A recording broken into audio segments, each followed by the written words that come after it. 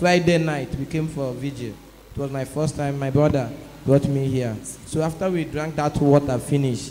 So yesterday, I went to the toilet and I went to poo-poo. I stayed more than 1 hour inside toilet. Shit was not coming out.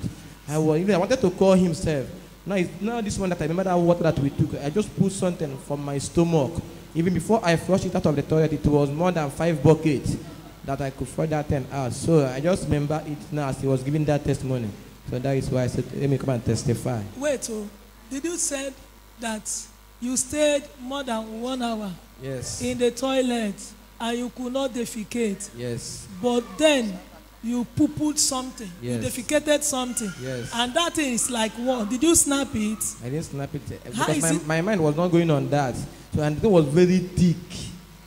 It was very thick. Even I was calling my brothers, my sisters in phone, see what I'm passing through inside the toilet. I used my hand. Even all my body was full of shit. I was using my hand to see if I can come out it. After, and I pulled it out. After taking the water, yes, God removed it from your body. Yes.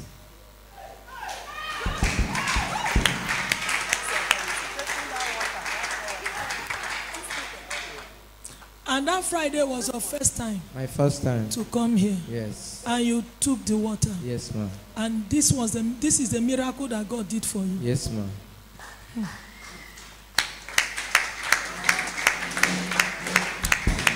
It is done. We'll celebrate God in your Amen. life. Amen. God bless you. Amen. It is permanent.